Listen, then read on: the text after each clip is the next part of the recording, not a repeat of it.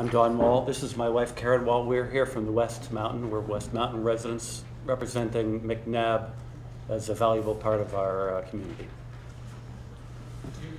My husband and I welcome the opportunity to speak in support of Sir Allan MacNab Secondary School. As my husband said, we are West Mountain residents who have sent 2 children through the public school system.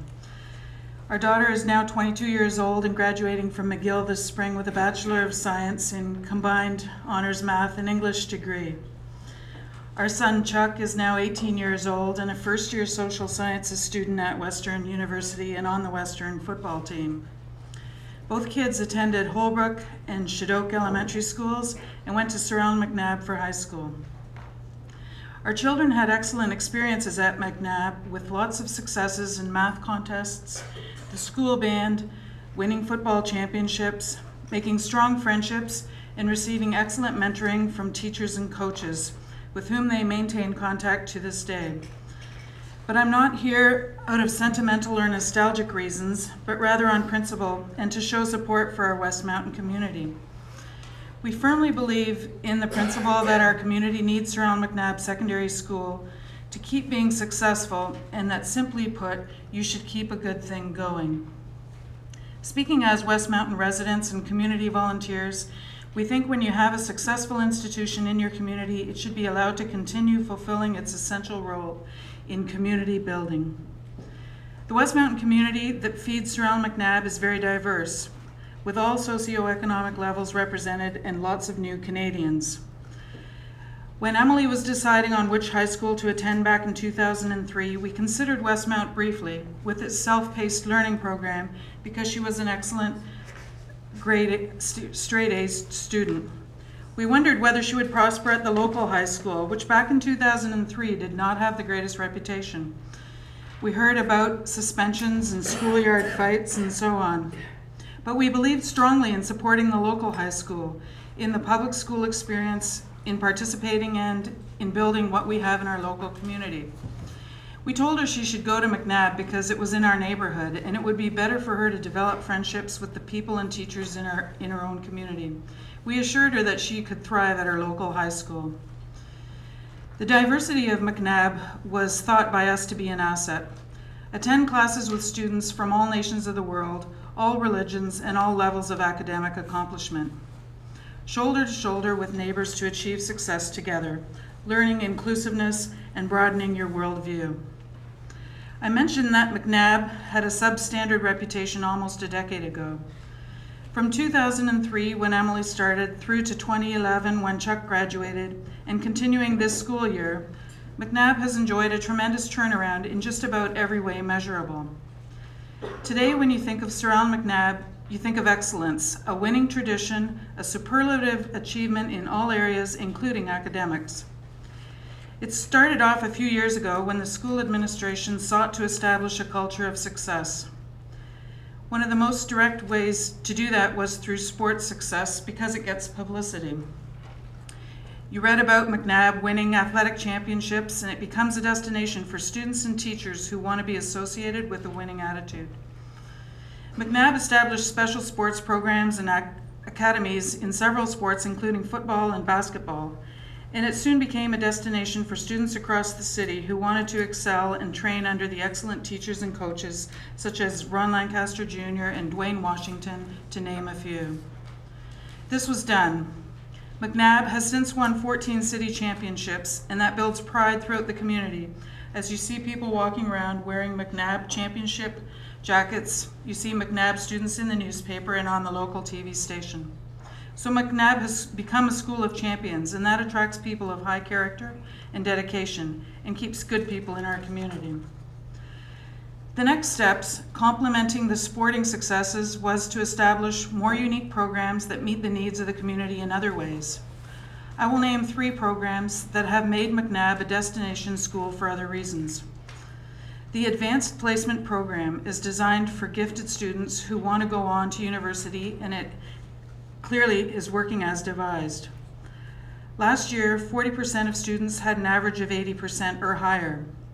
Hamilton Magazine recently called Sir Allan MacNab the most improved school in the city. Among the new batch of grade 9s, 3/4 are in the academic stream, and 25% are gifted. Math results on a graph are off the charts, and literacy rates are superb. You may have read in the newspaper that 9 McNabb students finished in the top 100 in the National Maple Leaf Math Challenge, as the school placed 3rd at a national level. Sir Allan McNabb's ranking in EQAO results is very high, and last year the school received the provincial Betty Stevenson Award as one of the most improved schools in the province. The Fraser Institute also commended McNabb's overall improvement. A tremendous number of McNabb grads are university bound, as statistics show. So McNabb's athletic excellence is now accompanied by tremendous academic success. It's all being documented. Then there is the collaborative teaching program that assists students who are not high achievers when they enter high school.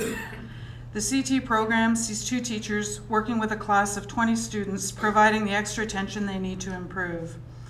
McNabb's CT program has become a model for other schools to follow where children need special academic attention.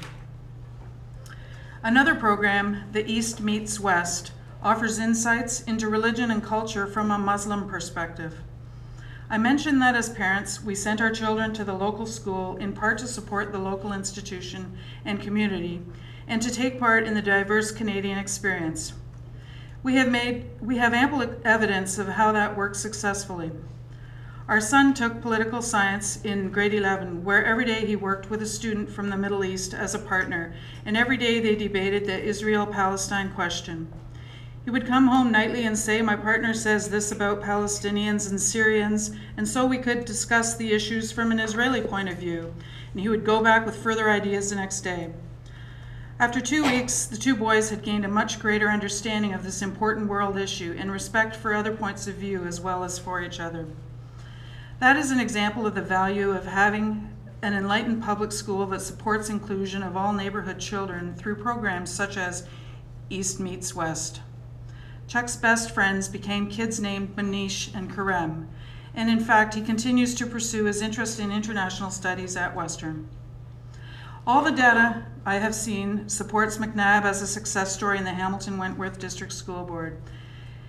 Teachers see McNabb as a teaching environment that lets them be the best they can be as professionals, and the same is true for parents of elementary school students looking for the best place for their children to achieve their potential. The proof is in the latest enrollment statistics.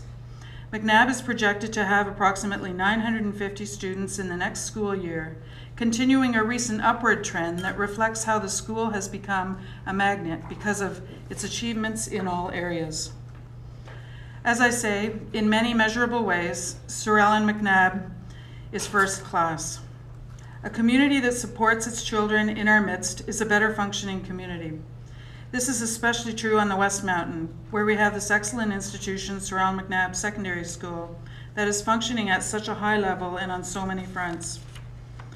In summary, we ask the trustees to make a decision that allows us all to continue the job of community building that we take so seriously, with Sir Allan McNabb playing a key role in the community structure on the West Mountain. McNabb has seen tremendous improvement over the last decade, and we believe it's very important to keep this good thing going. Thank you.